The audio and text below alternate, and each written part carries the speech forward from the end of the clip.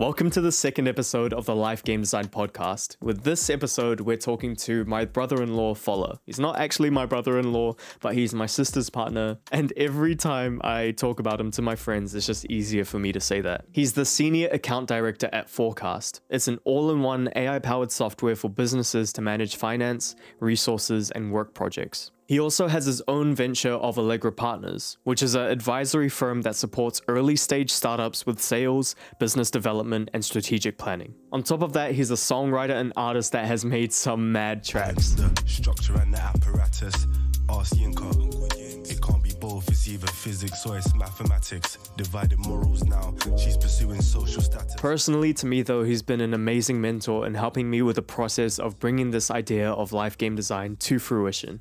In our podcast, we go over his year in 2023 and map it out according to the OctaCore framework that I developed into a Notion app called Life Game Design.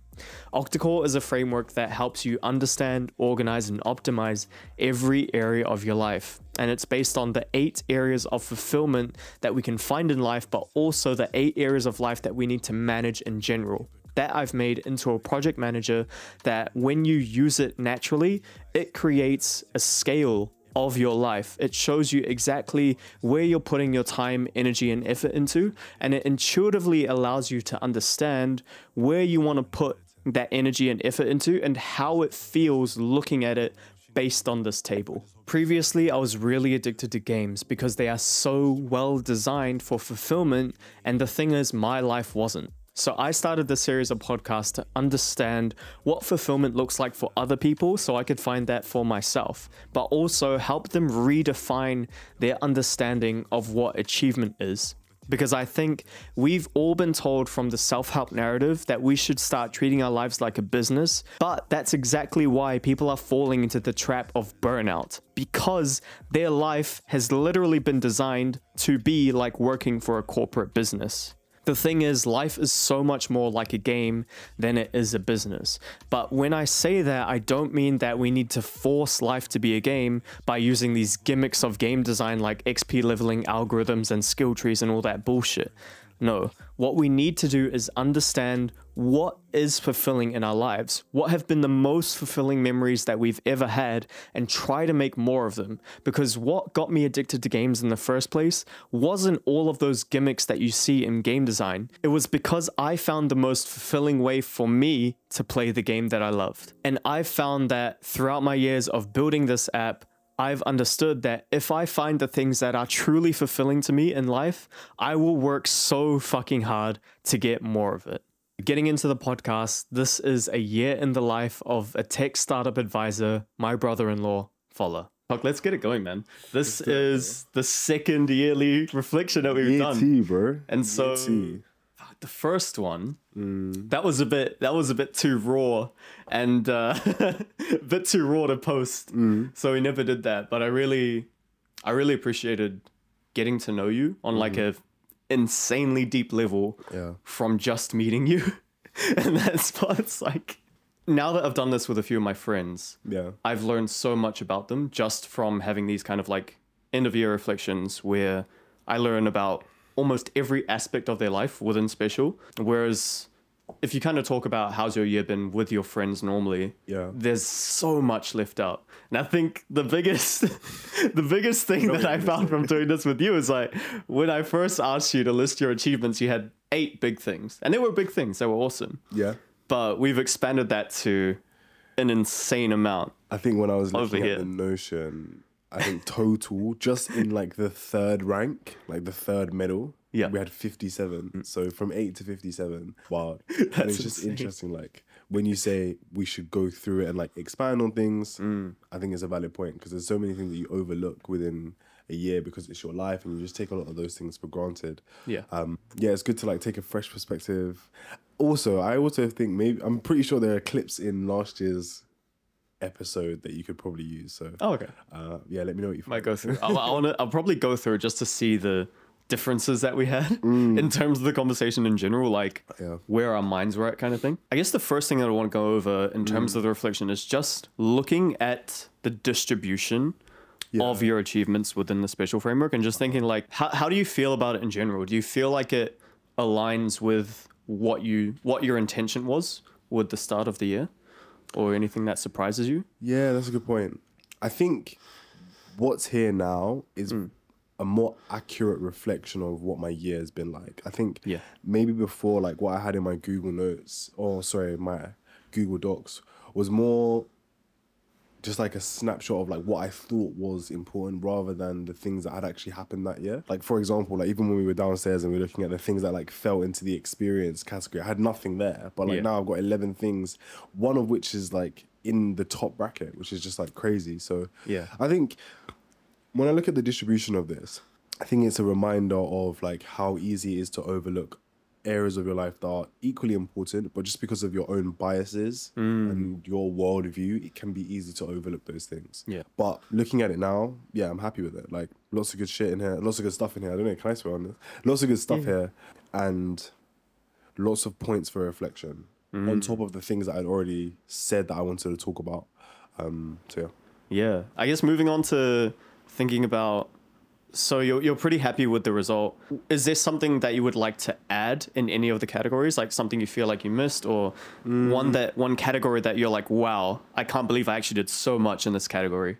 Yeah, I don't think there's anything I would add. Like as I was going through everything and I was ranking things like top to bottom, or like using the middle system that you recommended, I wouldn't say that there's anything I would add. Like I enjoyed the expansion, but I think the thing I'm most surprised about, not necessarily on like one specific column, I just think generally speaking across all of the special categories, I am surprised at how many things that I would have left out because they didn't fall into like the way I thought about my achievements that year. And like one of the great examples, like something that falls into the creative, like some of the things that have fallen into the creative column, those were things that like I would have probably moved into work. When you look at them from a different lens, it's quite clear that like those are forms of self-expression as well as like forms of entrepreneurship or forms of innovation. So interesting stuff.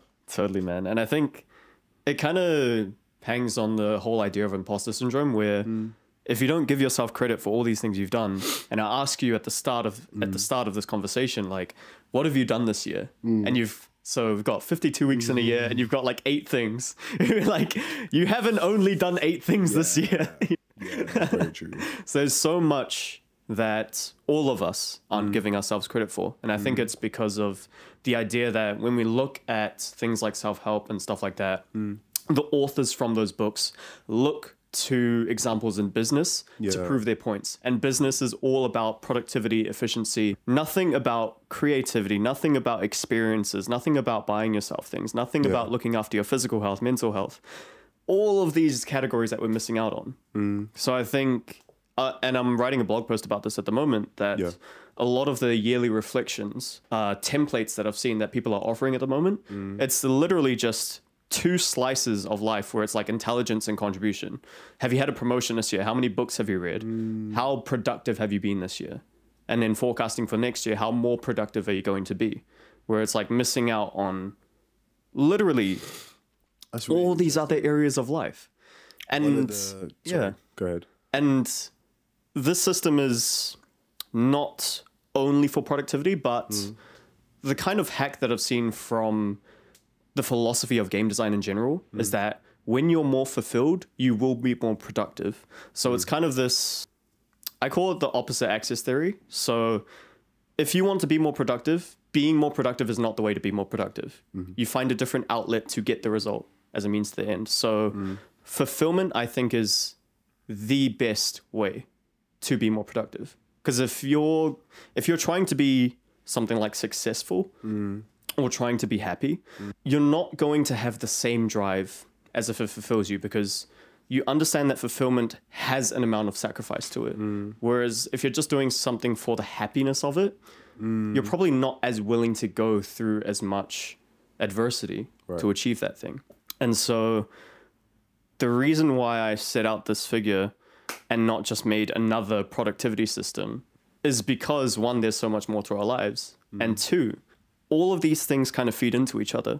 Like you said, in your creativity section with Allegra Partners, that that made you grow so much in so many different ways that we'll touch on later. That probably fit a lot into all of these other categories. And the same with your journaling, the same with doing your yoga and running and stuff like that. Eating healthy meals, especially.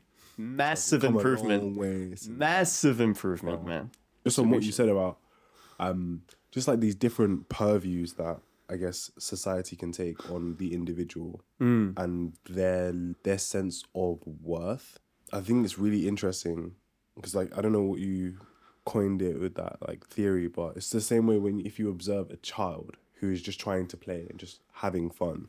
There is no trying about it. They're in a natural state of, you know, creativity, immersion, and I think that's something that most adults like will, you know, willingly or unwillingly admit to you and say like, yeah, like there is a loss of authenticity when you go into your adult life that comes from, you know, having to grow up, having your dreams crushed, all that kind of shit. And like one of the things I was saying to you earlier, I was like, phenomenal book, The Almanac of Naval Ravikant was like finding that 1% of things that like, it's not just like you're good at this thing, it's like you are exceptionally talented at this thing and this is what society wants and you found yourself to have an affinity with this type of work. And I think that's something that's definitely missing. And I think when you explain it like, in terms of these different categories, it becomes a lot easier to find that kind of what I would call like blue space, like the space that is unoccupied, that's very fertile, and like kind of optimal for you. It's the same principle in Ikigai, like that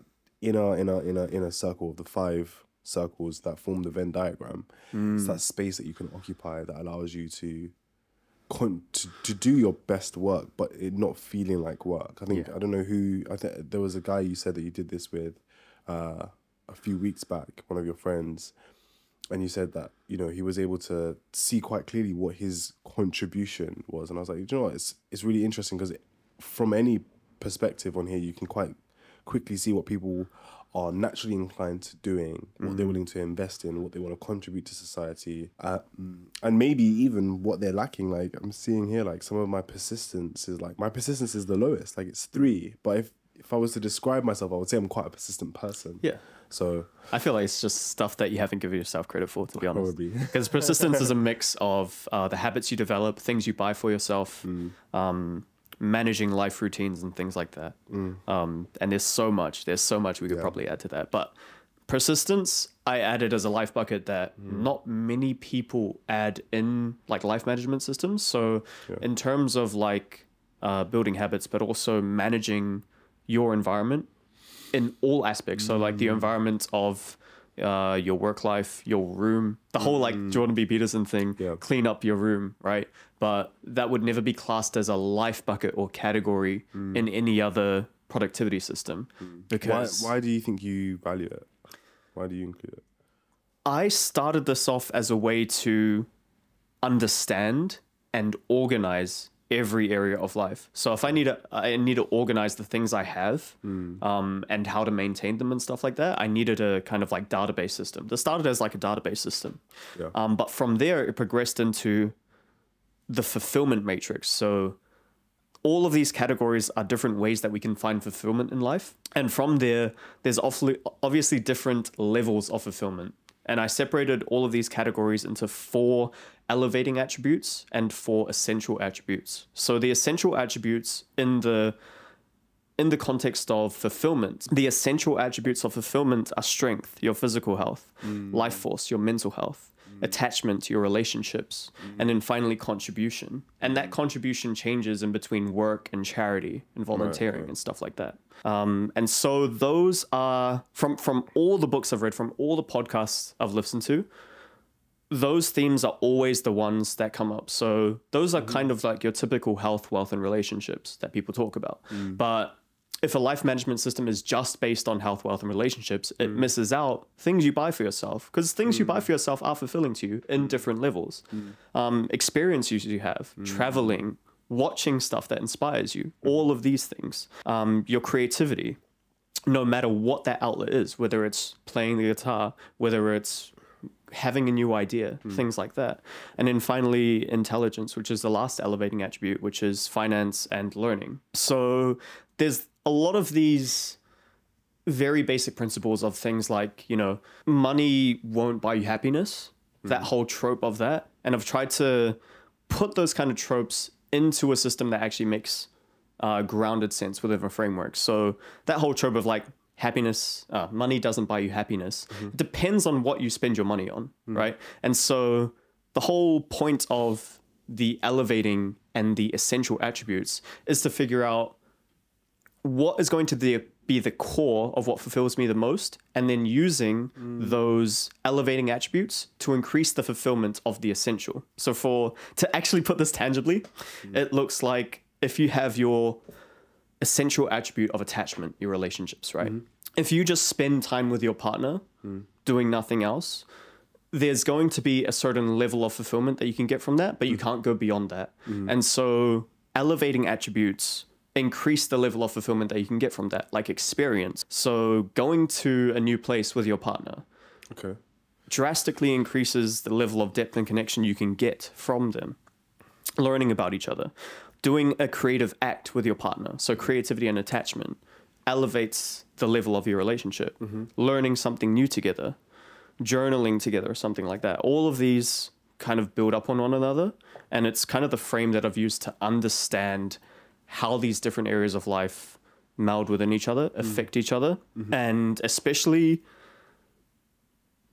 touching on the zero-sum game of time, because you've done all this stuff this year, but you had a limited amount of time to do all these things. So the distribution of the categories in special would be different depending on how you spend your time in them. So if you're going to spend all your time just doing contribution, there's obviously going to be a trade-off somewhere. You're going to have to, I'm not going to say sacrifice. Sacrifice is when I would say you didn't expect to lose something. I would say it's more of a trade-off when you understand, look, this year I'm going to put all of my effort into contribution, or I'm going to put all of my effort into attachment. But that means there is going to be a trade-off. And you have to understand the different areas of life that you want to take away from in order to incorporate that. So for me, things like experience. I used to love playing games and stuff, but I don't have the time for it anymore. And it's gone from the point of, I wish I had more time to do this, to be more like, actually, I would rather put more effort into my creativity than into experience from playing games, right? Okay. And it's about understanding the trade-off of those things and understanding that you need a balance of all these things, right? So when you had the turnaround in your diet, which we'll touch on deeper later, it was limiting your ability to contribute, to show up in relationships, to do all these things. And if there was no way to track it on a broad spectrum like this, it'd be really hard to see the effect. Because I think when we organize our lives, it's in like 5 different apps. So your experience and stuff like that would be in Instagram, Messenger, Facebook and stuff like that. Your work would be in a work app. So all of these things are separate, and you can't see it from a top-down view to actually show you the effect they all have on each other, if you know what I mean. Yeah. So yeah, I think I want to check out your rankings. I had a little bit of a skim read of your rankings, and I was pretty surprised with some of them. Okay. But I want to go through just like the tier list, literally. Cool. Okay. Yeah. I'll go through them. Let's start at the top. Bear. Yeah. So Bear's obviously, like, Bear is not the best thing that I have achieved this entire fucking year. Like, let's just be clear. But it was one of the best experiences. It was one of the best experiences and best shows I've ever seen. For those that don't know, it's on Disney Plus. Go watch it. It's also on Star. It's about this Michelin star chef, one of like the youngest, most successful chefs in the world, who loses his dad. No, who loses his brother, and moves back to Brooklyn and takes over the family business, which is a sandwich shop, which is like shitty Italian restaurant right in the middle of fuck knows where. He turns it around into this incredible restaurant in New York, but for loads of different reasons. Like I rarely watch like TV shows through and through. Like I'm notorious for 1, falling asleep, or 2, getting like 3 episodes in and then like I drop it. But I watched this one all the way through and I binged it super fast. So credit, because it's just an incredible show. It's an incredible storyline, and it's the cinematography is like 10 out of 10. But the reason why I put it up there is because it's such a purview on what like the realities of success are. Like it follows how traumatized and how affected this guy is as a result of like not taking care of himself throughout the experience of like this ascent to like extremely, you know, credited heights. Like you'd think a Michelin star chef at one of like the best restaurants in the world, you know, like he's got it made, he's like ticking all of these boxes, but like the guy is completely distraught. Like he has to go to therapy, and he also faces like one of the base sufferings in life, which is death and grief. And I think it gave me a perspective on like what is important, and it's kind of interesting because I wouldn't say like I'm a Michelin star chef in any way, but I would definitely say like I'm striving for a measure of success in my life that is like good enough that I can write home about my, you know, my parents and my siblings, and my kids one day will also be proud that whoever I am to them has been able to achieve certain, you know, things in life. But like it also made me realize that obviously there's a marginal cost, and I feel like film is a really good insight into human psychology and like the way reality actually plays out for us. So you see like scenes where, you know, he's just at home with his family and it's just like horrific. His mom is just like an absolute beep, right? She's horrible. You can swear. Toxic relationships with like his siblings, and it's just all crazy, but then they come together to build this family business. And it just showed me the complexity of life, and I think I just really appreciated knowing that like even though it was a TV show, like this actually life is just like crazy, you know. And I think sometimes we get caught up in like trying so hard to be humans that are civilized, separate from nature in these in these societies, doing these things, building these economies, making these products, and doing all of these things. It's like this paradox of like trying to create so much structure and so much organization in life that like it's just chaos. Like you take a rocket up, I don't know how many 100 kilometers into the air, and you realize it's actually just us here on this little floating rock, just like here. And I think sometimes we get caught up in the bullshit of life. Yeah. And sometimes it just takes a TV show to show you that. Exactly. And that's why I really liked it. It was a great TV show. That's awesome. First Christmas dinner with my family in the UK. I want to touch on beer actually, because it showed me a lesson that, especially from my experience from consuming media and feeling like it was completely unproductive. And especially from like the self-development space where it's like, go do some fucking push-ups, go read a book, you know, instead of taking the time to watch something that inspires you. Because there's a difference within the rankings of experience in itself where it's like, you watch something like beer or you watch something that you're just like literally numbing your mind with. There's a massive chasm of difference between those two things. And I think finding out what actually calls to you and incorporating more of that into your life, because beer is a way that you've actually kind of shifted it from experience into intelligence, where it's become a learning to you about this whole thing of my idea of modern mythology. Because mythology that we've had previously is very inspiring, but it's outdated. What we need now is things like movies and TV shows and superheroes and these fictional characters and these stories that really teach us the lessons, because that's how we evolved to produce our values from stories, produce our belief systems from stories. I think that like, it's almost like, I don't know, there must be a saying somewhere about this, but like, I'm paraphrasing here, but like, it's more about your quality of extraction than the produce itself. Like, we could give the same person like water and flour, and one person's gonna die and the other one's gonna make bread, right? Like, I'm exaggerating here, but like, it's more about your ability to extract value from the world around you than getting what you need immediately in your environment. And like, I'm pretty sure there are people who have watched Bear and be like, how did this guy like get all of this stuff? Like, oh, he's you know, he's reaching is such a far fetch, but like, it's all about like, what can you take from the experiences in your life as opposed to what can the experiences quote unquote give you. And I think like hustle culture will teach you like you have to go and do these like cookie cutter things to be able to get value from your life. But when you come into your own space and you are a value creating asset in and of yourself, like whether or not you're creating and publishing content, whether or not you're watching the specific podcast that you're supposed to be watching because that's what your course, like, doesn't really matter. It's like, can you go out into the world and be super curious and learn about things and then extract those things, digest those things and produce things that are cookie cutter for you. And I think that's something that just like the worlds that we're in, just we don't like, that way of thinking about things doesn't get enough credit, I don't think. I think we live in a world where it's just like, if you don't know something, go consume some content to figure it out. And like, there are lots of questions, especially in your like, well, for me at least, right, in my like late 20s, probably up until like my mid 30s now, that I will not have the answer to, because the answer isn't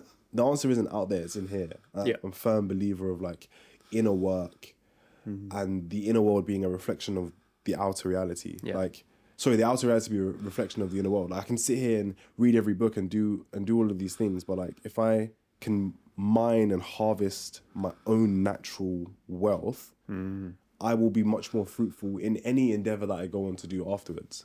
And like Bear's just literally Bear's an example of that. And there are books in here that we've talked about where I'm like, yo, like this book has changed my life. And it's not even like the whole book. There's like a sentence. There are a few sentences in some books that we'll talk about, obviously.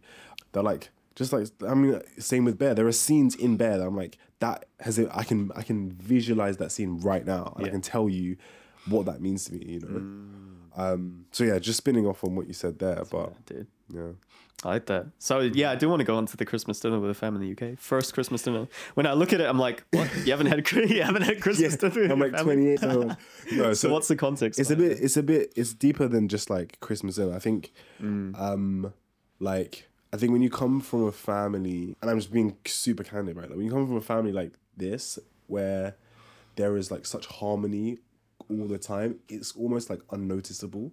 Like everyone is just like laughing and like shitting on each other, busting jokes and just like talking and like music and watching TV and arguing, tea and argue. All of those things, like those are a reflection of a like underlying current that is set by your parents, right? Your parents being the way that they are as human beings, they set like a constant undertone of what the general vibe is like, right? But when you come from a family where like the two parents haven't shared that space for as long as I have my own memories, don't have memories of like my parents like creating that type of vibe. I have memories of like being with my mum's side of the family and it being like chill and like whatever, and then I have some memories of it being a little bit chill with my dad. But I don't have memories with my younger brothers and sisters where like we were all together in a space at a time, laughing, joking, eating TV, not at a superficial level where like if they were here right now, like we could laugh and joke, whatever, but like at the undercurrent level where like there is a clear like almost like non-verbal transition of energy. Like I am calm and settled in my space, and as a result of me being calm and settled in my space, they are also calm and settled. And I think that Christmas dinner was the first time I was ever able to create that for them. And yeah, it's just like, it's such a powerful like core memory in my life because I was able to give them something that they, I don't want to say that they didn't have, because I'm sure they had great memories with their like sisters and their mum and stuff. But I feel so obliged and so obligated to like to transform family karma and to break certain like generational cycles. So doing that, having that Christmas dinner, cooking the food, you know, making the menus on Canva, sending it to the group chat. Yeah, like getting all out, bro, getting all the Christmas gifts in, wrapping everything. You know, Jala was doing literally everything under the sun. Like she was cooking, she was wrapping, she was cleaning the living room. We just finished packing the house. Then they all got there. Then we watched movies together. They stayed the whole day afterwards. Like, it's just everything I wanted. Do you know what I mean? Like, I don't know how else to say it. Like, that's literally all that I aspire for, like, as an adult. Do you know what I mean? Like, there isn't really. A friend of mine lost his mum earlier this year, and I went up to go and see him, and like, for the first time in my life, I keep thinking, I've had a revelation. I've never had a revelation until that day.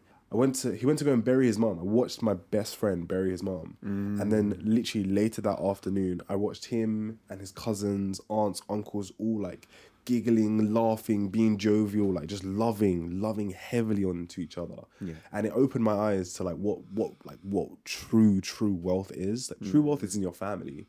It's in the relationships that you build. It's in the people that you can rely on. It's in the accountability. It's in the trust. It's in the immutability of those relationships. Yeah. And I think not like just because of like how culture is and how like capitalist structures work, like you obviously we would be told to either be employers or innovators, to build companies, to then employ people, to keep people in jobs, to then, do you know what I mean? Like that's how the system works. So it was like very calming and very like peaceful for me to like see something different and then also be able to try and replicate that in a space where there's just been so much like family trauma. Do you know what I mean? I was very proud. I was very proud of myself. And if I'm looking at the list now, I would probably say that's one of the best. Like in my, how old am I? I'm 27. I'll be 28 next year. In my life, in my adult life, post uni, that's one of the best achievements of my life. Damn. I would really love to see, like, imagine if you had this structure from the start and seeing like what is the theme of the best achievements I've ever had in my life, kind of thing. They're all community and family oriented. Like I know that I'm like a big worker, but like I think the work that I do is just like the work that I value the most is the work that I do for communities, and like that is like impact driven. So like I'm in tech, I work at work companies, but like the things that I spend most of my time doing and trying to like optimize my outcomes for are always around like supporting minority groups, trying to create innovation, try and create access to capital, to insights for those people.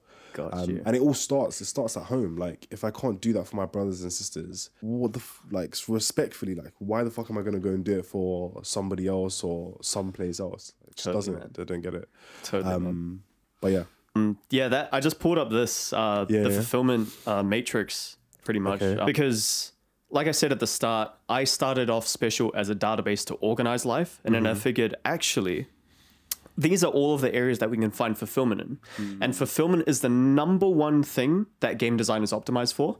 And it's literally the reason why they use all this plethora of game design techniques that get gamers hooked, absolutely hooked on their games, even doing boring shit. Like you saw my dad playing Elden Ring the other day, going through mad stuff, right? And he's just like, what?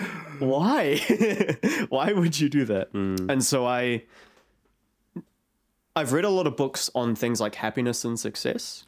There is a plethora of books on happiness and success and breaking down the elements of those two things. But what I found is that I can think of a time where I felt successful but unfulfilled, right? So let's say from a standpoint of like social media, I can get tons of likes on a post on social media, but maybe it's something that's not necessarily fulfilling to me, you know?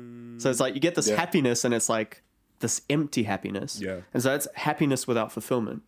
And in the same manner, you've got success without fulfillment. So you do something that's like quote unquote successful, but it's something that wasn't truly intrinsically meaningful to you. And so you have this emptiness of success. This isn't something that I personally found myself in my life, but I've seen it hundreds of times on episodes of Modern Wisdom and especially Diary of a CEO, with all of these amazingly materialistically or in a business sense successful, but they come on the Diary of a CEO and they open up about how empty they felt inside. And I'm like, how do we navigate this to come to a conclusion where you don't end up in that space if you don't want to? I think I know someone personally like very well who has like been on this journey. The road to hell is paved with good intention, man. So I don't think anyone that ends up in a position where they're like extremely successful but extremely unfulfilled as a result intends on getting there. Exactly. I think what ends up happening is you optimize for a specific outcome, but like most things in world, like there is a action and there's an equal and opposite reaction. So when you optimize very, very heavily for one specific thing, you often create your antithesis. So you create your own downfall by doing that. So when you optimize, perfect example is like if nature optimized human beings, right, like perfectly optimized us, we would have one kidney and one lung and we'd all be dead. Because from an optimal perspective, human beings can survive on one lung, as you can survive on one kidney. But in doing that, you dramatically reduce your chances of what? Survival. And then you end up gone. In the same way, like you optimize purely just for work and efficiency, you end up dramatically reducing other areas of the special framework, right? You don't create time for attachment. You might not necessarily create time for curiosity and creativity. And you see it with lots of like extremely successful people from maybe a few generations prior to, where, you know, they work really hard, they get great jobs, and maybe they get like a few, not lucky breaks, but like opportunistic breaks, right? You close a couple of deals that are a few million in revenue or whatever it might be, and that puts you on a path that's slightly different from your peers. Then you can invest in property and you buy a few businesses, you sell, and then so on and so forth. But as a result, you end up ostracizing yourself from like the very thing that allows you to become successful, which is your relationships. And the reason why like I know this to be true is because I've seen it firsthand. Like when you spend more and more time trying to achieve one specific outcome, you become a specialist at one thing and a generalist in nowhere else. So you create the conditions for you to be very, very good at that one thing, but you don't allow for any social mobility. You don't allow yourself to speak with other people from different backgrounds or different workspaces or different classes. And then that forces you to only establish yourself in one space.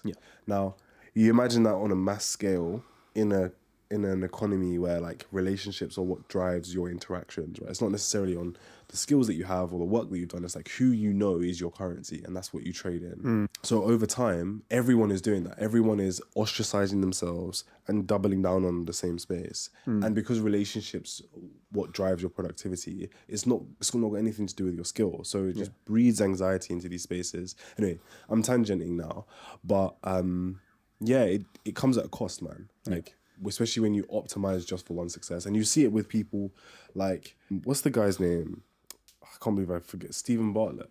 Right? Like, last episode or like clip where he's like, yeah, I used to just optimize for success. And then I realized that like everything sits on the table of my mental and physical health. So if I just optimize for mental and physical health, and then I do everything else that I enjoy on top of that, like the rest will kind of stack. And it's kind of like you're building a pyramid in the same way that you have like Maslow's hierarchy of needs. You have like human, I guess, like fulfillment needs. And if you go back to the special... This or... Yeah, go back to the columns. Yeah, go back to the columns. Like if you, like when I look at, even when I'm thinking about special and I'm looking at this, I think to myself, at its base level... like strength and life force form the base of the pyramid. Right? Like if you're not physically and mentally well yourself, how can you build relationships? How can you be in relationship with anyone else? Like you're only bringing what 30% of yourself to a relationship where you're required 100%, probably more. Right? So I think about it like that, and at the top, I've probably got things like creativity and experience. So I've got strength and life force at the base, attachment, intelligence and contribution, and then experience, persistence, and then probably creativity at the very, very top. And when I look at it like that, I've got 8 things in creative. So I would say, just on that, I've had a very, very, very fulfilled year. Yes. You know? The fact that you were able to have the privilege of to be able to say that I've actually, there's 8 things that I think are of note this year. That means that the base of my pyramid is very strong. And like when I look at my pyramid, actually I've got 3 in life force and I've got 5 in strength. I would say you're not giving yourself enough credit for those. In terms of your achievements in those. But I'd challenge you just on that, and I'd say I think I'm giving myself, specifically on life force, I think I'm giving myself all of the credit. But because it's like the output utility that I get from those 3 things, just magnitudes and magnitudes above everything else here. Like if I got my journal out, and maybe another time I'll share bits with you, but I journal in a way now. Like one of the other things here that I've said that I'm happy about, I can't see where it is that like I optimize my routines. I've optimized my journaling routine now. Like, I don't feel the need to journal every day, but when I journal, I can journal for like 30 minutes to an hour, and I can get everything I need off my chest. That's taken me 8 to 10 years to get to that point. So when I write journaling there, it looks like it's one thing, but that's a decade of experience into one activity. Yeah. Same with like meditating. God, when did I become a Buddhist? I've been a Buddhist for like going on 5 years now. So in just those two things, and the person that introduced me to Buddhism, I've known them for 27 years. So just in that one, and again, this is going back to what you said earlier, right? Yeah. The way that these columns or these categories of special compound and kind of integrate themselves into other areas. My relationships, building my board of directors directly feeds into my meditation and my journaling. Because I wouldn't have come so far in my meditation and my journaling if not for that board of directors. And there's a specific person on that board that like, this woman has just like transformed my life. But when you look at it like that, it's like, that's half my life in two points of life force. Yeah. So it's mad. So yeah, touching on the point where you have like life force reinforcing your attachments. I said previously that they're separated into two categories of essential and elevating.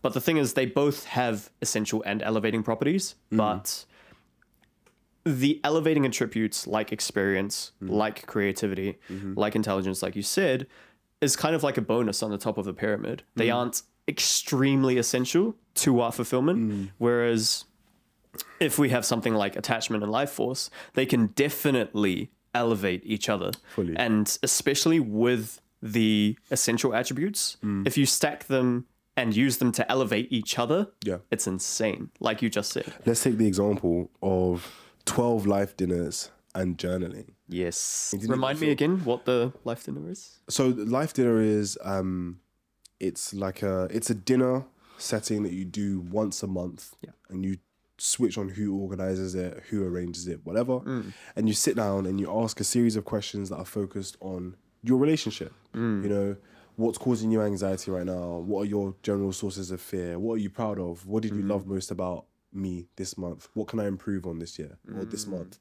And it just allows you to have dedicated time to focus on your relationship and how you are showing up for one another. I mean, like, I have notes in a spreadsheet where I have journaled and written down like what I want to talk to Jara about in the next life dinner. I've got the questions on my Apple Notes, and there are things that I have processed emotionally by myself so that I can bring my best self to life dinner. And that just, and that's not even just life dinner. Like that just go, like, interestingly, like I see the, like, you know, there's this concept of like the world within the world, like the universe. I don't know what the quote is, but like this concept that like the entire universe is potentially self-contained in like a single moment. It's the concept from Buddhism. But like I can see how all of these, every single card and every single column for me fits into journaling as a single activity. I can write about all of these experiences. I can journal, so I can exemplify and I can amplify everything that's here through one activity. And to, like, just as an observation, that's just like a super, super powerful thing. And I'm gonna add. Is it too late to add? No, you can do it. I'd add something to journaling. I would add photography to that. Yeah, I wouldn't say I'm a photographer in any way, but like I really went out of my way to like find all of my camera equipment and bring it here. I went onto Facebook Marketplace to find this like, you know, semi shit digital camera that I could bring with me because I really wanted to like capture what life was like here. But in doing so, I've just realized that like I really love taking it. Like my first like entrepreneurial project was like a YouTube channel. Yeah. And I used to like film local rappers and MCs and stuff in my area. I used to take pictures for them at their video shoots and all kinds of stuff. Yeah. But it just opened my eyes to like how much of a moment can be captured in a picture. Like when we were looking through like your guys' baby photos downstairs, it's like those are just like capsules. Like, you know, there's pictures everywhere in this house. So I'm going off piece, but yeah, it's just like as I'm looking at these cars, it's just a really interesting way to have all of this information laid out. Yeah, man.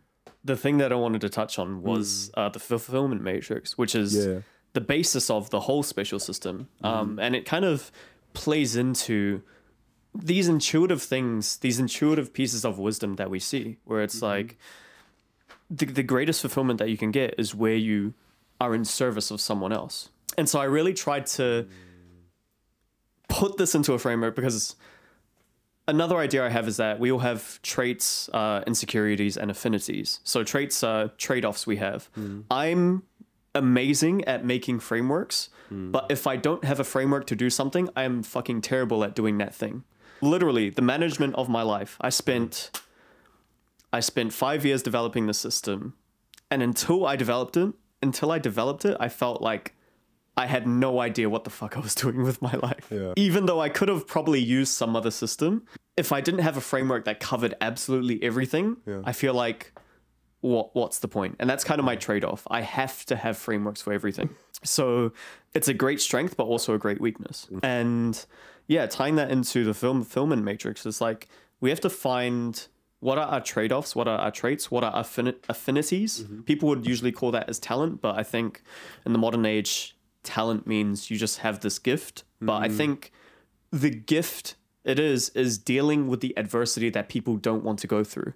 So I think I watched a documentary. Oh, it was a clip from a podcast about talking about the documentary of Michael Jordan, where he would do so much practice that people would always call him talented, right? But the amount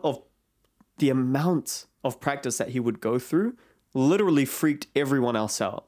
And I think talent is that. Yeah. It's willing to go through all of that shit that no one else wants to go through to get to that level of skill, in combination with the affinities he had, like, you know, being tall and obviously having those natural gifts that you would say, but also having the affinity to go through that in determination of the goal. I think I saw something earlier this morning that was saying like self-discipline is like the highest form of self-love or something. I probably know like 3 people personally in my life that have that level of focus and like diligence. And I think it comes from that theme that we were talking about prior to in Naval's book, like just like finding that 1%. Like when you truly understand that like there are actually some people that will live and die and never do what they're destined to do. It's like it kind of hits you in a different way. And when you're able to, one, carve out the time, but also then like have the emotional like resilience to go through being shit at something that you're not sure is even worth your time. Yeah. Do you know what I mean? Like you might think, yeah, I'm destined to be a photographer, and then you spend 6 months of your fucking life being a photographer to realize that it's not your thing. Yes. Then you got to go and do that, and you probably got to do that for about 10 years to find out what that thing that's emotionally draining. Yeah. Because you have to, all you're doing is going through, oh, I thought I was really good.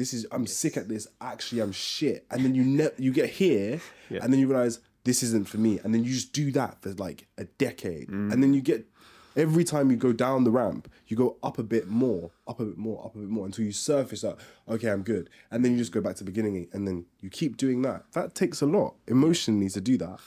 So I think there's like a resilience that comes with that. And I think once you are able to find that space for yourself, I think that's when you can spend like 100 hours a week. Yeah.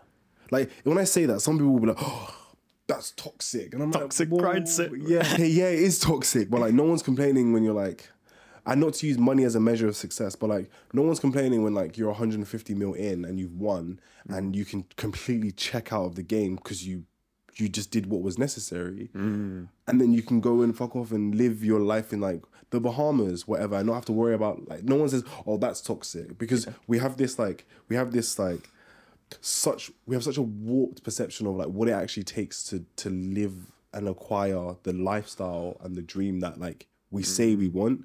Yeah. Everyone's like, oh yeah, I want to like live this soft life, but like actually it takes a lot to be able to acquire that and do that. So yeah, just like I say all of this to say, the Michael Jordan mentality, I think, is something that we would see a lot more of in society, and it probably exists a lot. It like occurs a lot more frequently than we think. But the people that have it are just quietly sitting away doing the work. Yes. Like they just, they're in their bunker, just tapped in, like head down, cracking away. Totally. And like, yeah, like, call it what you want. I'm looking forward to having my, that part in every movie where like the crazy genius like has all these like flashing calculations. Like, oh yeah, he's like writing code and shit. I'm waiting. That's what next year is for me. Like I had my first part of the film where I discovered my sword and I went to fight my demons and I've come out the other side and now I know what I need to do. And I've realized that like, yeah, I've got it now. Yeah. And now next year is like, I'm writing code. I'm writing code. Man. I really wanted to touch on the whole aspect of balance within life, because that's what you were kind of touching on. And this is something I thought of within the special framework, especially because I didn't intend this to be like, oh, you need to focus on this in this period of life. You need to focus on this in this period of life. Going into, I guess, what balance looks like in life. So obviously you may have a season of life where you are that guy, where you are that Sigma grind set bro, monk mode, all that shit, you know? And then let's say the next year, you're totally carefree, totally blissful, focusing on the other areas of life. So within here, it's like, it's the idea of essentialism from Greg McKeown, in which you're going to have different seasons of your life. And if you look at your life in a small section of time, it's always going to feel unbalanced. And so the key I found to finding balance in life is just literally broadening your time horizon. 100%. Because if you look at this is extremely unbalanced, right? If you just focus on habits, money, work, fitness, and ignore all of these things, it seems like a terrible life. And if you do the opposite, again, it looks extremely unbalanced. But the way to solve it, and depending on the difference in time, this is the bar that holds both of these things. That is perfectly balanced. Yeah, right. That makes sense. And I completely agree with this. I'm not going to say it out like I've read the book because I don't know it. But this concept of like, I've come across it from just like listening to podcasts on some of the investors that I follow. This concept of work-life dynamic. Yes. So there isn't like, but balance is like, it's a hoax, right? Because if you're perfectly balanced every single day, like you'd actually never live your life, right?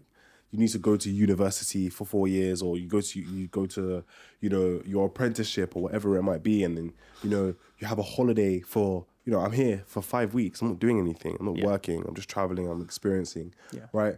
Like, if that was my life, I would never be able to afford to be able to do this kind of stuff. Do you know what I mean? Yeah. So it works in like sprints. It's like how a software company might, you know, speak to their users, right? And say, okay, I need to spend some time working on, you know, the strength side of my app, right? And then you spend 2 weeks working on that. Like your whole app is not just one, the whole of special is not just one S, right? There are lots of different categories. Yeah. And I think I agree.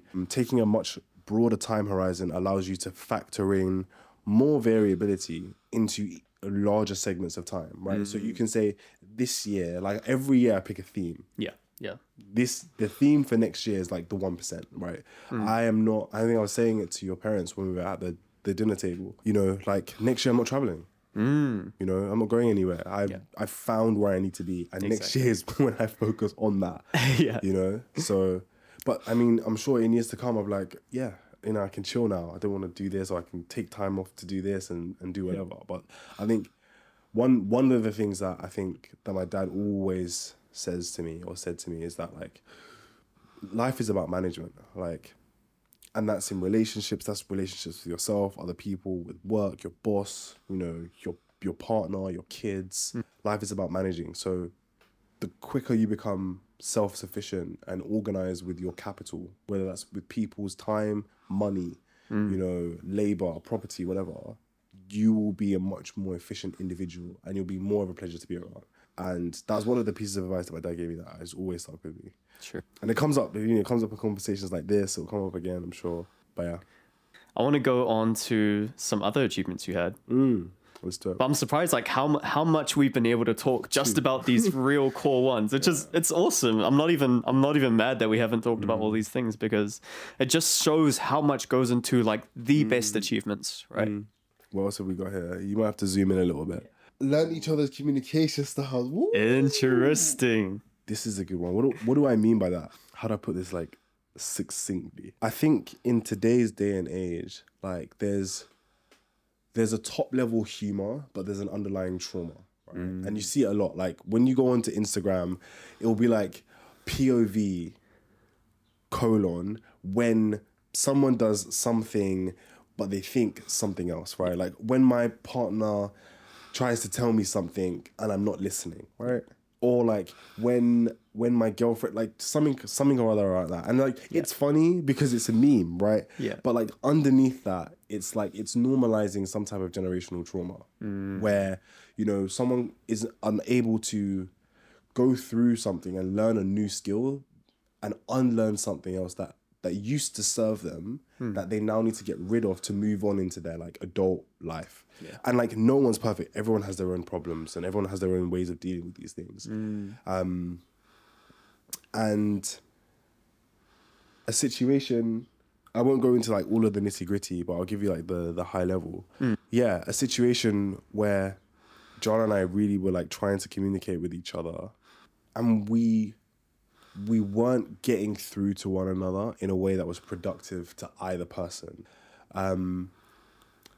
So we agreed to just like pause it as it was, take space, and come back to it. And the reason why and then after that had happened, you know, we had a full conversation about it, and we went back through the whole experience, like step by step, like really going through like, you know, what were you trying to say? What was I trying to say? Okay, like we didn't see eye to eye because of this, next one. And we literally did that as if it was like we were stitching through the experience, step by step, line by line.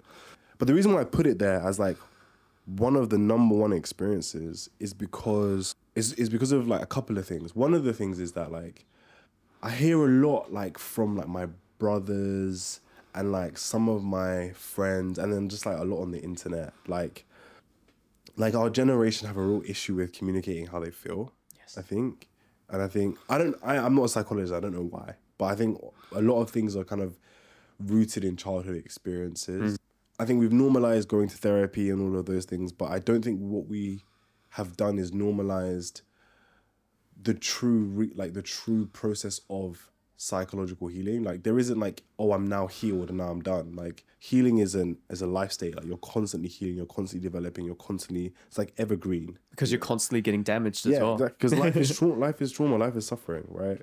Anyway, so I think that being able to identify when things are not productive with your partner is like one of the key attributes that I think allows for longevity. Like when you know things aren't going in a way that they normally go, like you have your benchmark and you know things are below that or well below that, knowing when to create space and have boundaries so that you can come back to a common ground where you can both align for some end goal as opposed to like trying to be right in a conversation or something. And it's something that like I've seen in other relationships, but mostly in the relationship that I've had with myself. And I think it really consolidated the impact of my meditation, like knowing emotionally when my cues are off and I'm like, okay, wait, that's a bit sus or that's a bit sus, you know? And I think it's just one of the things that like, I know, and I've heard from like some of my closest friends that they don't do. Yeah. And it just makes me appreciate like, bro, I've been with your sister for like 2 years. And one of my good friends who just got married, he's been in a relationship he's going to have his 10-year anniversary this year. He was like, yeah, like you're doing things, like when I talked to him about our relationship and stuff, and he was like, yeah, like you're doing things now that like me and Isabel only just started doing like this year, last year. Yeah. And I think it just made me very appreciative of like the emotional maturity that we both share, I think. I know I've been a little bit cryptic about it because I don't want to like share as much of the learning as possible. Because like, there's so much about like love languages and stuff like that, but like some people just don't, like some people don't talk about how they feel. Some people are non-verbal communicators. Yes. Some people are very, very articulate with their emotions and they can say exactly how they feel in the moment when shit's heated, did it right there. Yeah. I'm that person. I can feel so many emotions and just say it. I can just say like, this is how I feel because of this, and I can trace it all the way back to like the place of origin, hold that moment, I can let that go. Jara's not that person, you know? And it takes time to realize and recognize that and move away from a state of pride to a state of compassion and collectively move forwards as opposed to being like, you know, pointing the finger of blame or getting angry on both sides. Yeah. And it's just such an insightful thing because that we didn't even have John and I have never raised our voices at each other in 2 years. But we've talked about I would say I've had some of the most difficult conversations I've had with another person with Jana. And I think that for me it's just very insightful. I think it's just insightful. Like, I'm interested to see how that plays out. Yeah. Do you know what I mean? I was like, that's interesting. Let's see how that goes. Yeah. A point that I really liked that you brought up was about the different styles that you have, and the fact that if something triggers you, you can hold it kind of in your hand and see it, dictate the point of origin and communicate that. Whereas you said Jala's doesn't have the affinity for that.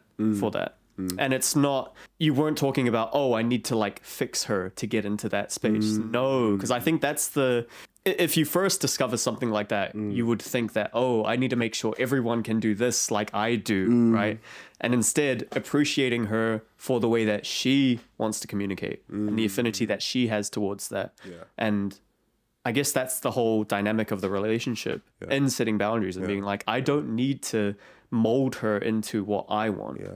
I need to accept her for who she is. Yeah. And work with that. On that, I think, I don't know where I've learned this from, but like, that's not love. That's not love. Like, loving someone is not like, oh, what I think about this situation and how this needs to be resolved is the way. Yeah.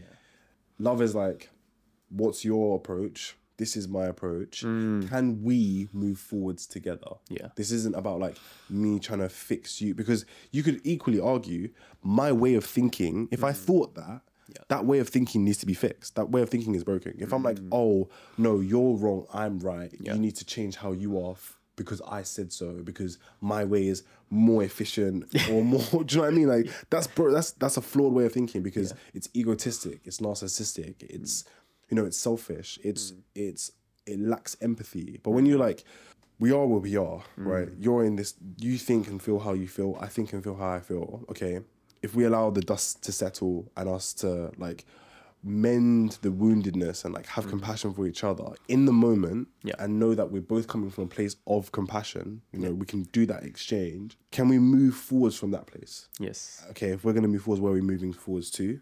Vision.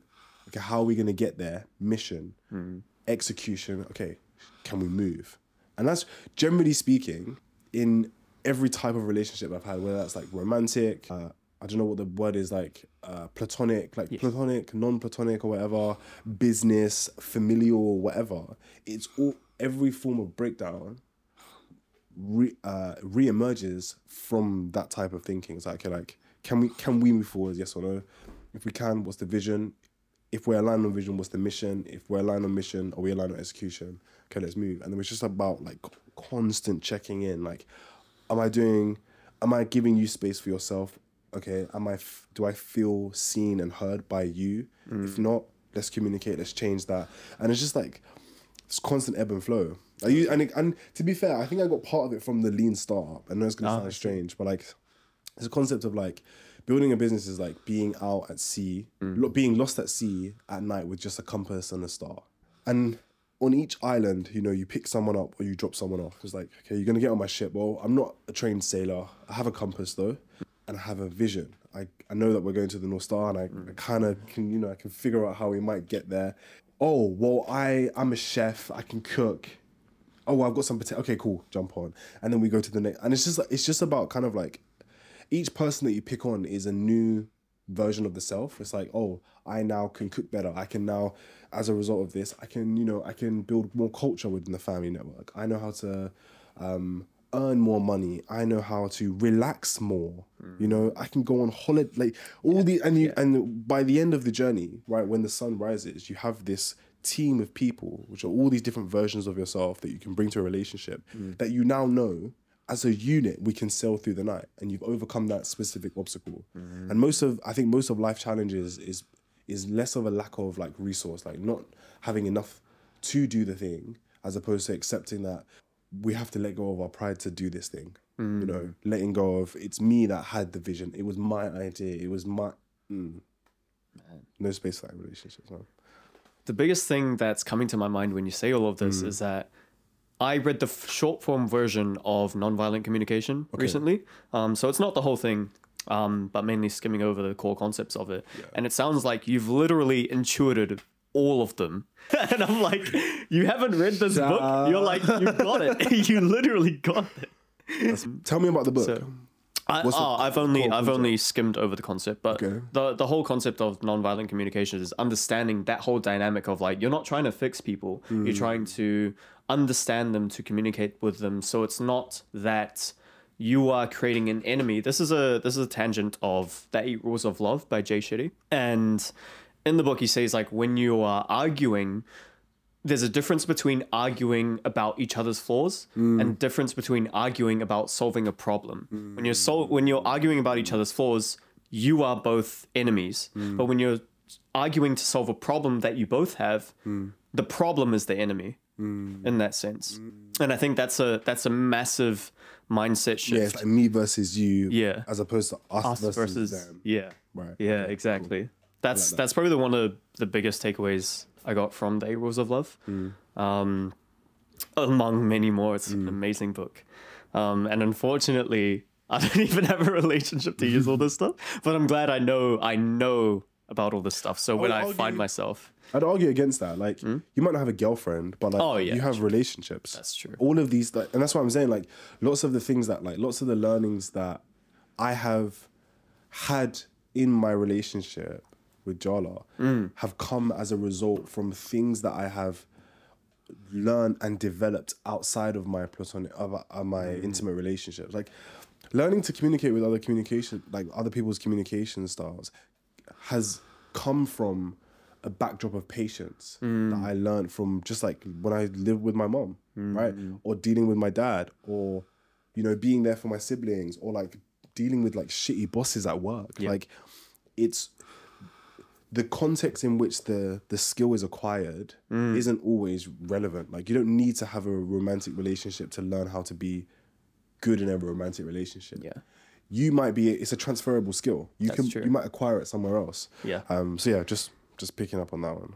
I see. I guess the nuance is that when you're in the intimate relationship, you just have so many more interactions in order to build that skill. 100%. Yeah. 100%. I'm not saying like there's a threshold, right? Like, not all of what I say is true. It's a generalization. Largely, there will be things, I mean, like there are things that you don't learn about your partner, for example, that until you live with them. That's why people say you don't know if you can marry someone until you live with them, right? Yeah. Like, one of my good friends, the guy I was just telling you about, who I speak to, whose 10-year anniversary is coming up, he was like, yeah, like I didn't realize so many things about Isabel until we were in the same house. Like there's a frequency of interactions that need to take place for you to then realize that you have a problem with someone's something.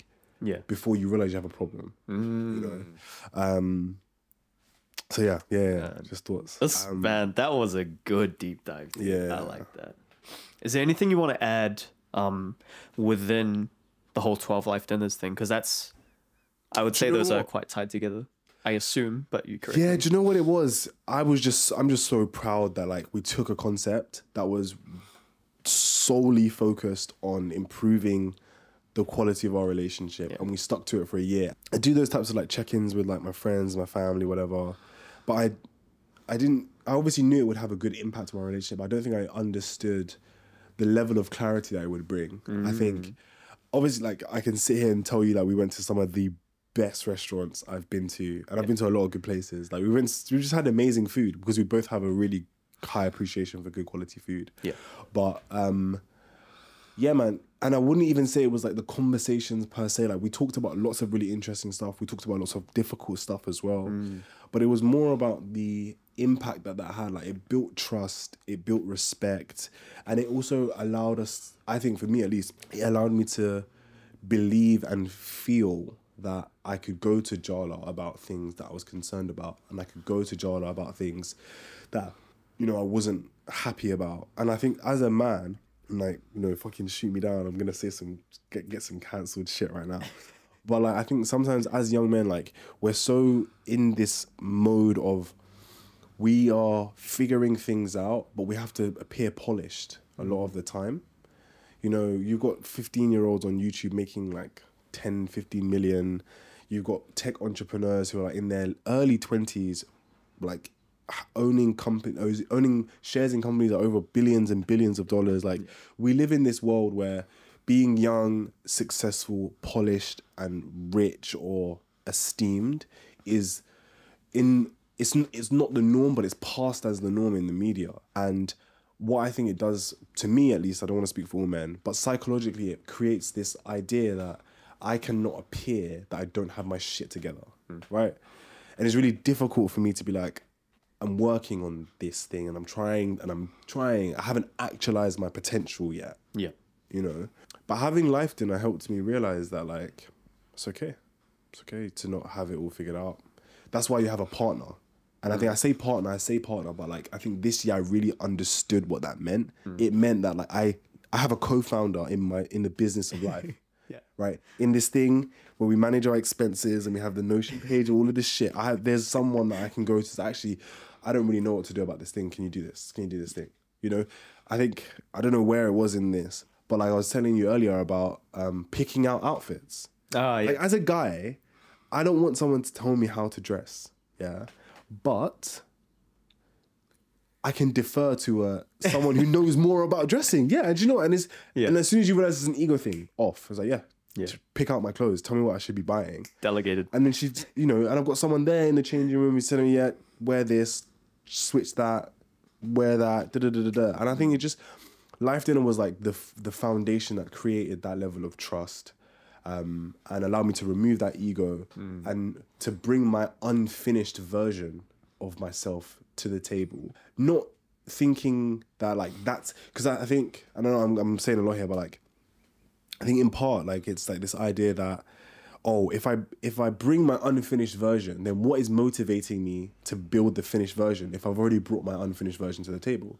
And I think when you realize that, like, actually you have someone who is investing in your unfinished version with you multiply by 100%, firstly, your capacity, because it's not just you, it's you and someone else. And then it's your combined ideas and productivities together, investing not just in you, but also in the other person. Yeah. And, like, it's great, man. Like, yeah. There's so many things in life about Life Dinner that are just, like, so great that I think Life Dinner should be something that's done by, like, anyone that you interact with, like, every day. You should have Life Dinner, you know. I'm totally going to be, like, I honestly highly recommend it, man. Like, and I would even go as far as saying, don't go out. Do not go out to a restaurant and have Life Dinner, because there are things that you want to say and tangents on the conversation that you want to have that you won't get the opportunity to do at a restaurant. Go out, someone goes and buys the ingredients, create a menu. Or don't create a menu, just pick a dish, cook the dish together, sit down, no phones, literally just pen and paper, and maybe get your voice memo out, record it, whatever you want to do, have your notes, and talk, drink, be happy, be merry. Even more so on the difficult things, because it's being able to navigate those uncomfortable emotions with that person present and being wholly present yourself. That's, like, the true value. Yeah. Like, do you have an overarching structure for that? Yeah, I've got a set of questions. I'll send them to you. Yeah, I'd love to see it, man. Yeah. And it's not my idea. Like, shout out, I forget the guy's name. Systems. Ben Meir. Yeah, Ben Meir, System Sundays. He's the one that tweeted it. I don't know who he got it from, but, like, the concept was that. I think he got it from some investor. So shout out to the investor, whoever it was. But yeah, honestly, changed my life. And it will. And the maddest thing is, it's not like I'm gonna do this now for the rest of my life. I will do it when I have kids. I have Life Dinner with my kid. It should be a rotating one-on-one. Like, every single weekend, 1 hour, 2 hours, whether it's a car drive, a walk, after swimming class, whatever. It's like adding gold to your house. Like, it just increases the value of the foundations. It's like building the structure of your house on concrete rather than sand. Like, it doesn't matter what comes. Yeah. Shit is good. Yeah, I guess the overarching concept of matching life force and attachment and having the consistency of a safe space to talk about both the good, but also the bad and the in-between of what you want to improve and stuff like that. I think all of those concepts together is the reason why it's so effective. 100%. And I think, yeah, man. Yeah. I want you to teach me about the drama of a gifted child. That title sounds really interesting. Okay. Right, let me get this. and I'll forward you these notes as well. So basically, The Drama of the Gifted Child is a book by this lady called Alice Miller. And it explores the importance of childhood development or childhood experiences on adult psychological development. Some core concepts in the book. So it basically explores this notion of like the gifted child and the basic premise of a gifted child, about the concept of a child that grows up in an environment where they are not able to access unconditional love from one or both of their parents. And as a result, the gifted child learns how to be gifted by adapting their behavior, their emotional expressions, and their personality to serve the parents' needs or wants. Kind of standard example is, you know, a parent grows up in a household where academic achievement is equivalent to unconditional love, right? Unless you do well in school, then I will love you. Then I'll, whatever. They don't do that well in school. They go and have their own children, and then they impart the same conditions on their own child. Instead of the child being like, oh, I'm not doing that well in school, they suppress how they feel, and to meet the needs or the relevance of themselves in the world of their parents, right? Because when you're a child, you only really fathom that like there is a world outside of your parents when you kind of grow up. Like for the majority of your early life, like your parents' approval is the only thing you're trying to get. So when your parents like, okay, like if you do well in school, then I will, buy all this stuff and treat you whatever, show you the love, make you feel safe, whatever. Yeah.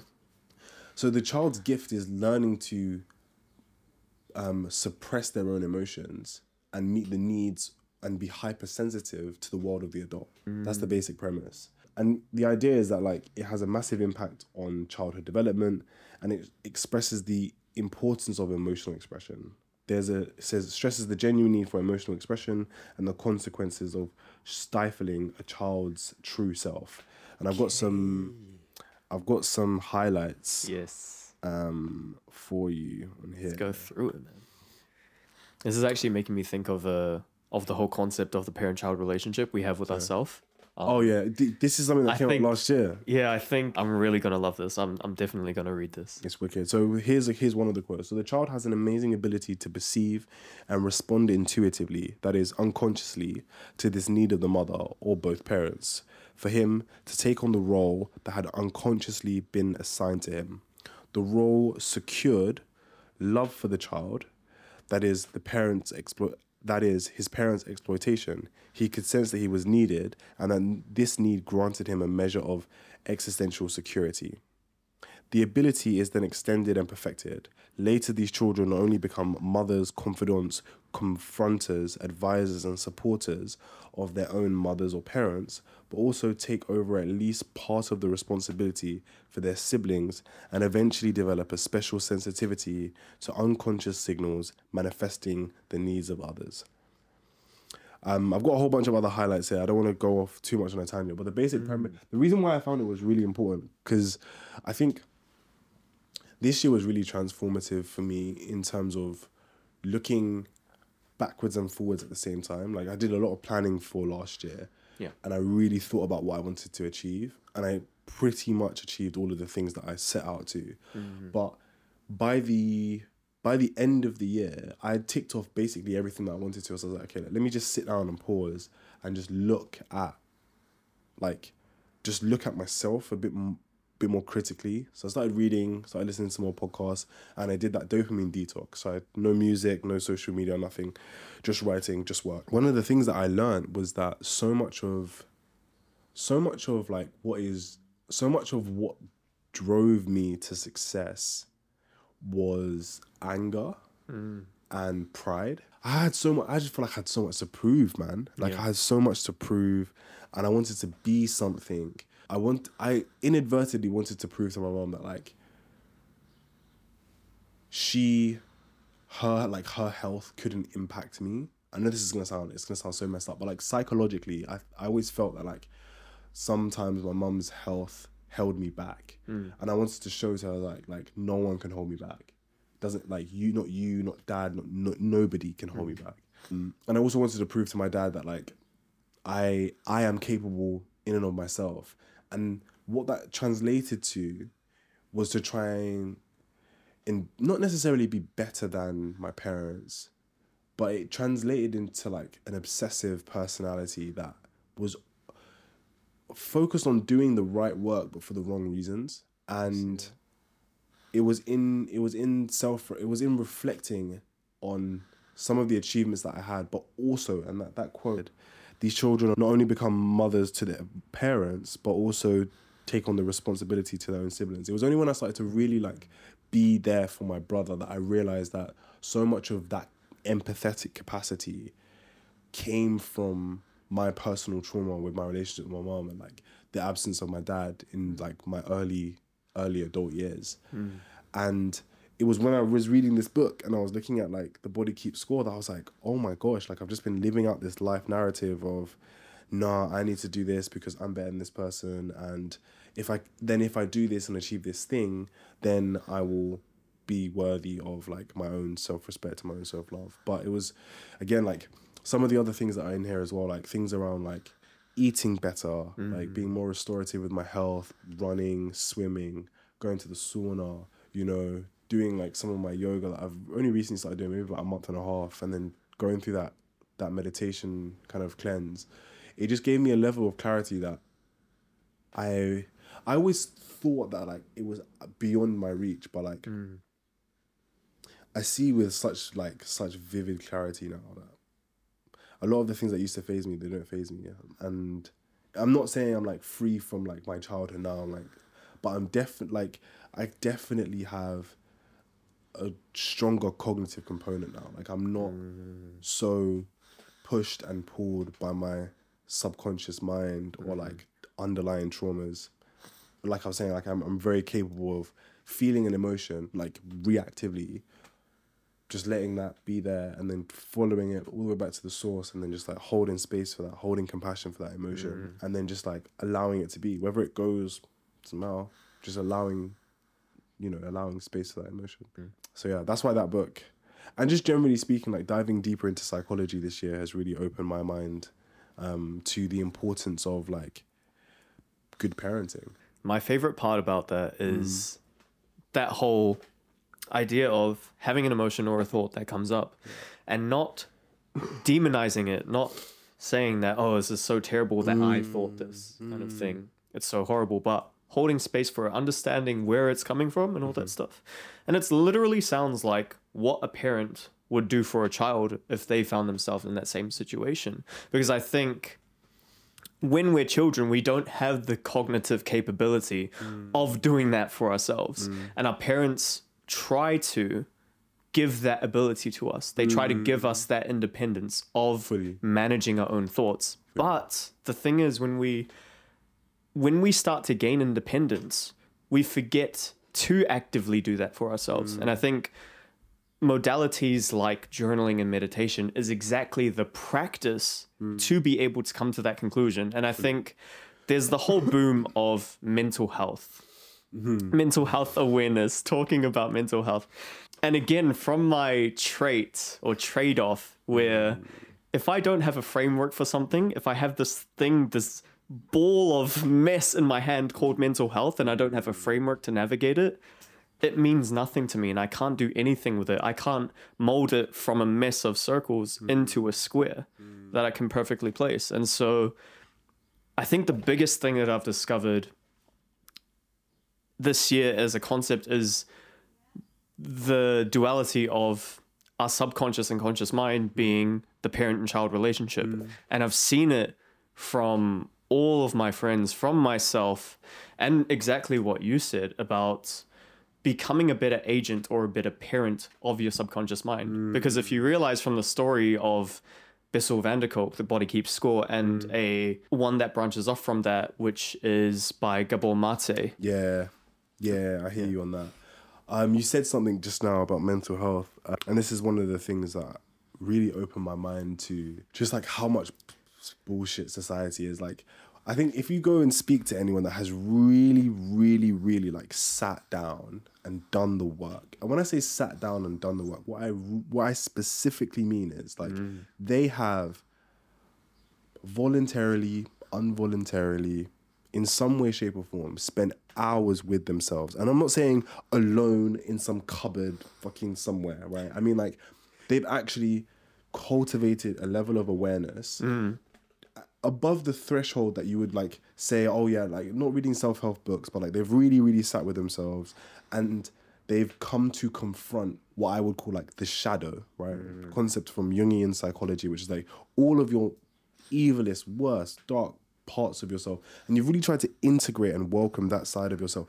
Anyone that has done that will tell you all of this stuff in that you see in the media is crap. Like going through that process, it's hands down the most, it's a traumatizing and it's a horrific experience to make space to go and visit your own trauma and be with that version of yourself and show that person, that side of yourself, love and compassion.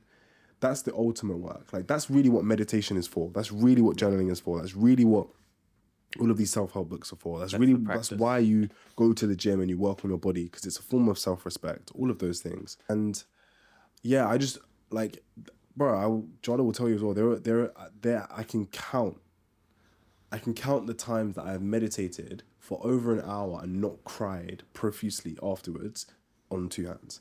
Every single time you're so like, I just think there's this whole like glamorization of like what it is to actually go away and do the work and come back knowing that the work will never truly be done. Like my mentor, I called her one time and this was after having done a lot of meditation. And I said to her, I was like I have this like deep, like whenever I meditate, sometimes I have this like immense, I think I said this to you, I had this immense feeling of emptiness. Like, it's like it's like everyone on the planet just died and it's just me left by myself and I'm just here. It's horrible. And she was like, there's no escape.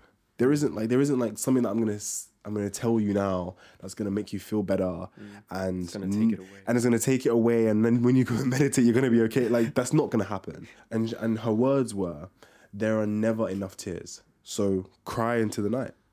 Cry. Like, and from that day, I was like, why does everything have to be this jovial, blissful thing? It's like, oh, flowers, and like, no. Sometimes things in life are actually fucking awful. Yeah. And like, the sooner you accept that, you can move on and really have a sense of compassion and gratitude. So yeah, I just wanted to spin off on that and say, yeah, man, like, I think a lot of people will just talk about like mental health and doing the work. Like, try living with someone who's had mental health issues. You'll see, if you've got mental health issues, go and do the work yourself. You'll see, if you just want to have a deeper sense of self-awareness and like a deeper sense of compassion, connect to your own trauma and that will connect you to the world around you. Do the work, you'll see. Building on that, because when you said, the point that really got me is that the work never finishes. And I always, so I understand, I heard it, okay, the work never finishes. Why? And I didn't understand until it's like, it's just like a parent-child relationship never finishes. There's always going to be things that come up that you get damaged from, that you heal from, and all of those things. And I think within the frame of the achievement of whatever this thing is called mental health is happiness. Again, if we look at it from this abstract and don't treat it like a relationship with ourselves, and again, from our inner child, it's like, if you see a child who has great mental health, they still cry, they still have tantrums, they still have all these things, but they have a parent to help them, guide them through all of that stuff. And I think what I realize now is that our relationship with ourselves is the same. If we have good mental health, it means we are going to go through these things over and over. And I think the difference is that we are able to pick ourselves back up and not destroy ourselves in that rut. And like you said, when you have a problem like this feeling of emptiness you feel, it's not that you need to find something to take it away. You need to understand and give space for that. Not with the expectation that I need to fix this. Because if I think, again, if we're treating the frame of mental health as a parent-child relationship, right? If I as a parent tell my child, you have this problem, you shouldn't feel this way, how is the child going to feel? And that's our subconscious thoughts. Yeah. I think there's a common misconception between like what we would in the Buddhist community, what you would commonly call like bliss or joy versus what you would commonly call like happiness in like Western pop psychology or pop science, right? Like bliss and joy, you could say, is like complete euphoria, right? Like it's the absence of ego, you know, like it's like what you feel like when you come, like, you know, without being weird. Like it's like just like complete silence and absence from your own mind. And I think like lots of like mental health stuff is like geared towards like a blissful way of life, like a blissful state of mind. Yeah. But like, I think from my own experience, like true happiness is not bliss. Like true happiness is your ability to go through all of life's experiences, like the resources, the capacity and the ability, the willingness to go through like losing a parent, you know, losing everything you've worked for, being sick, going through the sufferings of what we call like the sufferings of birth, life and death and sickness. I think like if we use the same example, right, like I was looking for bliss. That's why I called my mentor and I was like, I feel empty when I meditate. And my mentor told me there is like peace, inner peace is not bliss. Inner peace is inner peace. And inner peace is a state of having everything you need to be okay. And that's just the resources to take on life's problems. So when I think about like why I meditate, why I journal, why I do all of these things, it's more about resource allocation. Like, do I have what I need to take on life's problems? Like some problems in life, like, as I'm coming to, this is one of the big lessons for me that I think is coming next year as well. Like some of life's problems cannot be fixed. Some of life's problems can only be managed. Like there's going to be things that you will take on in life that like, there is no fix because they evolve. Like the problem of poor health, right, today to you is just like eat well, sleep well, don't smoke, don't drink too much alcohol, don't take drugs. But like in 50 years, that's going to be completely different because you're a human being. You're biological matter. You decay, you age. Same with financial problems. People think, oh, like if I get super rich, then when I've got all the money, then I'm good. Well, actually, if you knew how money worked, you wouldn't think like that. It's not about just having like £1 million cash or all of these assets under management, because then you have to manage the assets. You have to pay your taxes. You have to make sure that, you know, you've got good relationships with the people that are helping you manage these things. And also, too much money is just as much of a problem as too little money. You see it with people that are the first in their generation or first in their families to be excessively wealthy. Tyler Perry was talking about it on a podcast or an interview the other day. In the first 5 years, he gave away his entire wealth in cash to relatives because he doesn't come from a space where people are good at managing money. He's like, we need to pay for this healthcare. This person needs to go to school. This. You've got no money by the end. That's a problem. But people, I don't think people understand, like, and me included, right? I'm not saying I do not understand the complexity of life. I think we oversimplify things, and like respect me included, with like concepts, with frameworks, with ways of being. And I think this year, especially like the tail end of this year, with like the dopamine detox and just like a lot of the journaling, I've just like been able to escape the structure of my own way of thinking, like my obsessive nature to like have a block that I can pour my water into instead of just pouring my water. And like whatever happens is whatever happens. Yeah. As opposed to, oh, that's a waste of water. It's like, just just focus on being in that flow state, focus on pouring. Yeah.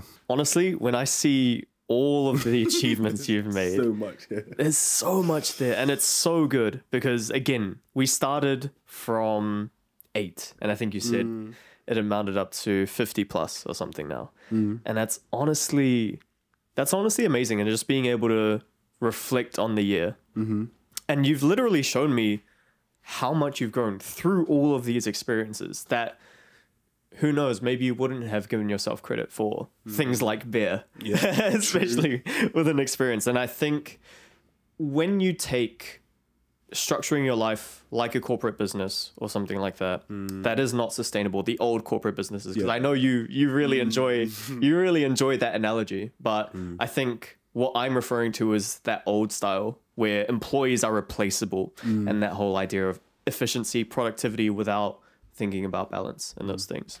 I feel like a lot of self-help authors structure their advice to organize your life based on that. And it leads to things like burnout, things like imposter syndrome, because you haven't achieved as much as these guys are.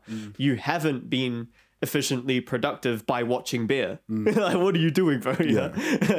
Where are the stats? Where are the finances? Where's the evidence that you're going to show that you're being productive?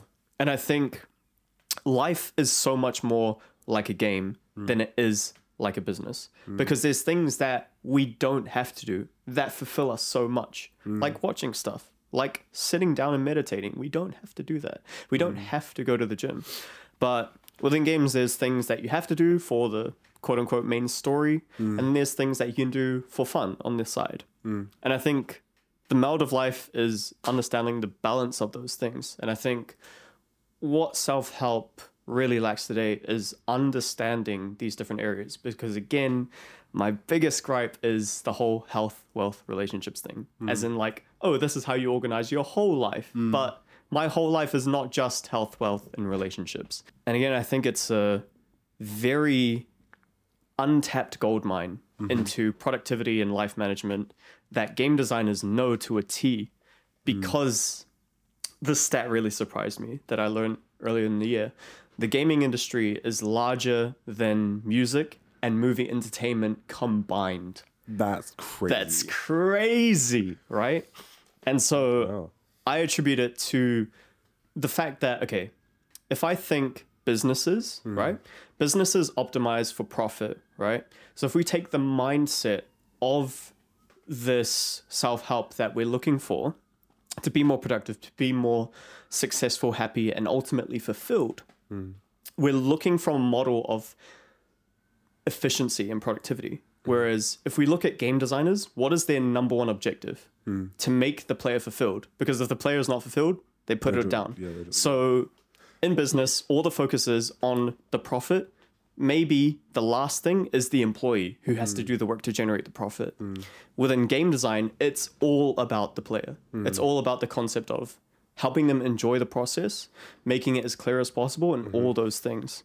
And so, yeah, man, what you've really showed me is the intuitive way of getting to that point where you've taught yourself the things that you really need to do from that more positive aspect, that more positive aspect of treating your life like a business that is meant for the long term, not the replaceable employees and stuff like that.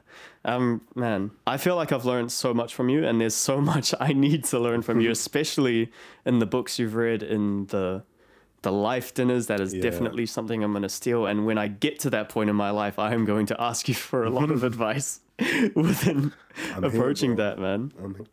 Is there anything else that you want to mention within the other factors of achievement? Yeah, no, a couple of things. First thing, that Harvard longitudinal study where they like study people over like 80 years or something from like their birth all the way till they die.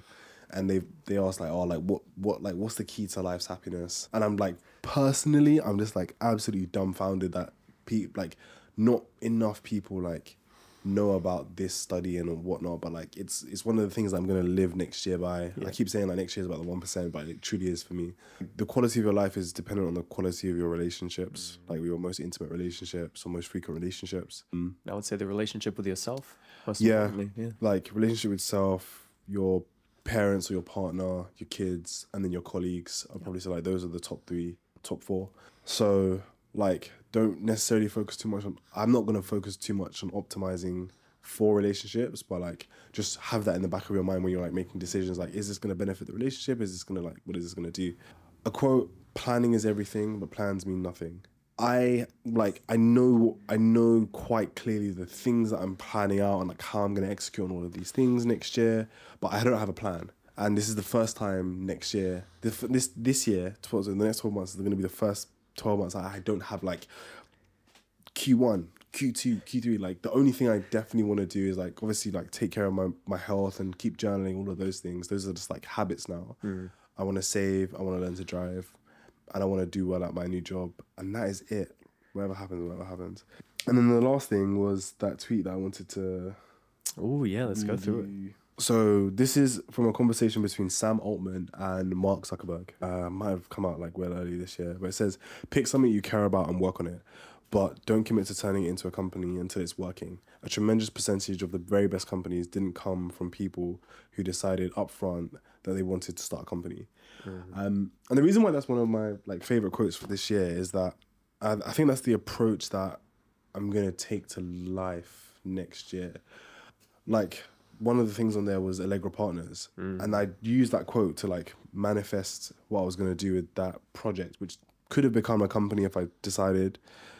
But I chose not to because I wanted things to take a more natural and organic process to the way that they were built and they came about. And I think for someone like me who's hyper organized, loves to plan things, I think it's going to be interesting to allow myself to have a little bit more of an escape whilst also doing the things that are like fundamentally important to me. And it's something that my therapist has said is like, look, I don't need to speak to you anymore. You don't need no sessions. You're whatever. And I was like, look, I enjoy speaking to my therapist so much that like, she's almost become a friend. Like we just check in every quarter or whatever now. But the point being is that I think I'm going to allow things to happen in a bit more of an organic way with, you know, background, like plans in mind. So yeah.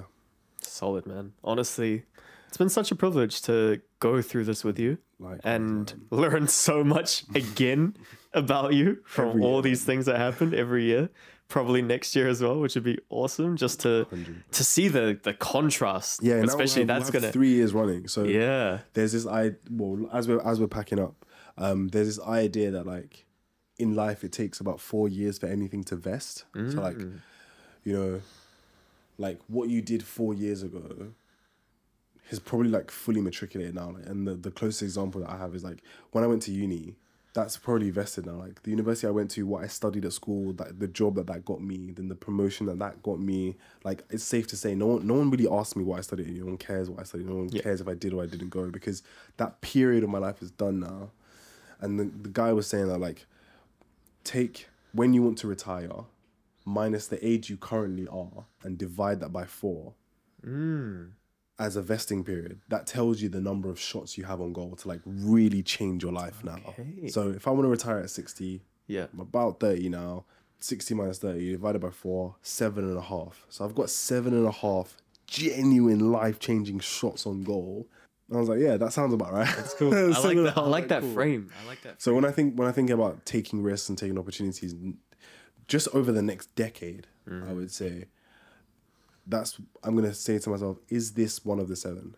And then just like conceptualizes things a little bit more. Like if it is, all in. Yeah. So, bro. It's been awesome. Actually, we have a tradition of having a hug at the end. Oh yeah.